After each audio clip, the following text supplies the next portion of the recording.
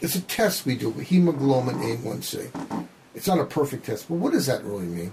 It averages your blood glucose over the past 2 to 3 months, and the goal varies by age. But as a standard, it should be really under 7%. So, I mean, if you're at 11 or 12, you're not being maintained well. no, anything over 7%, your sugar blood glucose control is not good. And it's an average, so you could get a 250 and have a 60, and the average might be in a good range. So you have to be.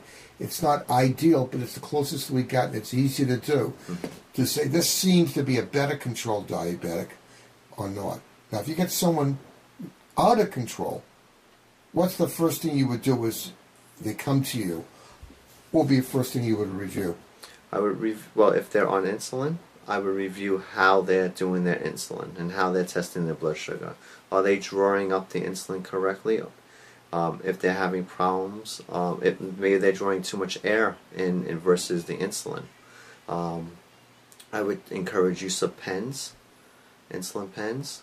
Also, I would also look at how they're testing their blood sugar, because they may be testing their blood sugar, but the glucometer they're using may be coded, and they're not matching the codes up on the glucometer.